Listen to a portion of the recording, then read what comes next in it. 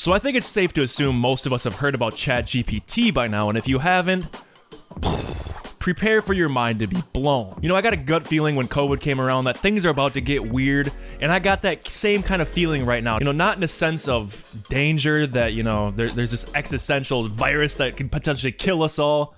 2020, coronavirus. 2120, Greenland.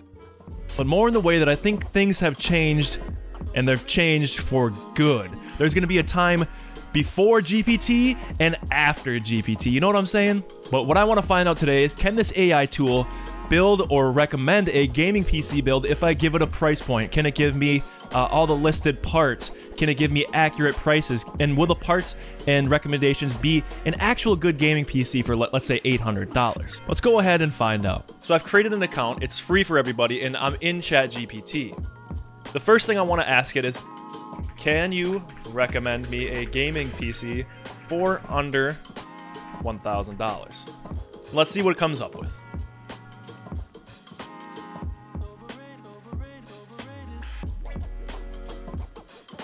So these are pre-built PCs, so I might have to tweak it and let it know that I want to build this PC myself, and to list individual components that I could use myself to put together and build a $1,000 gaming PC. Alright, this is already kind of interesting for pre-built PCs, because for $1,000 what it's recommending is absolutely dog shit, I can't lie. I could find a much better pre-built for $1,000 than an i5 9400F and a 1660. 1000%. So let's be a little more specific that we want to build it. Can you recommend PC parts for a $1,000 gaming PC build? So here's what ChatGPT gave us: the Core i5-10600K CPU, the RTX 3060 for the graphics card, a motherboard of the Asus ROG Strix B460F, 16GB of DDR4 3200 MHz, a 500GB SSD, and a 600-watt 80+ bronze power supply, and the case is the Fantex Eclipse P400A. So I really don't know how accurate this is for up-to-date prices, so let's go to PC Part Picker, input all these, and see how close it gets to that actual $1,000 price point. So now we are in PC Part Picker. We want to put in the i5-10600K. i5-10600K.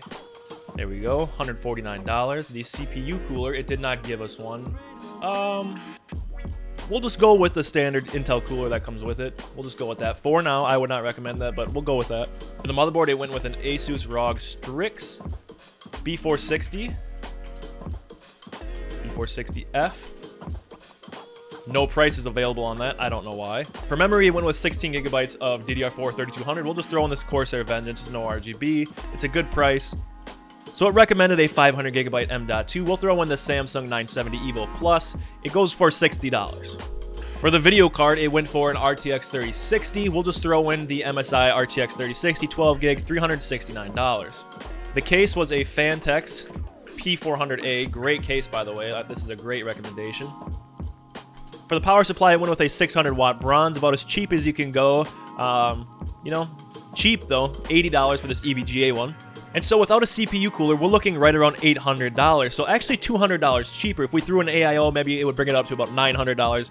But regardless, it's pretty close to the recommended price that I asked it. The problem still is that for $1,000, I don't think that is the #1 recommended PC that I would do, especially not a 10th gen i5. The rest of the build, sure, you know, RTX 3060, I would definitely bump up to a 1TB M.2, as, you know, you can get those for under $100, and it's definitely worth it to go from 500 to 1TB. Now we know it can kind of actually build us a PC, one that's compatible with each other, and one that is, you know, pretty close to the recommended budget I gave it. But what if I gave it some more parameters? For example, like I want to build a gaming PC that's focused on single-threaded performance for most video games, or what if I want to build a $1,000 multi-threaded machine that is good for video editing? Now I'm kind of curious. So I think this is just the first episode of me diving into the capabilities of ChatGPT when it comes to PC building or PC gaming.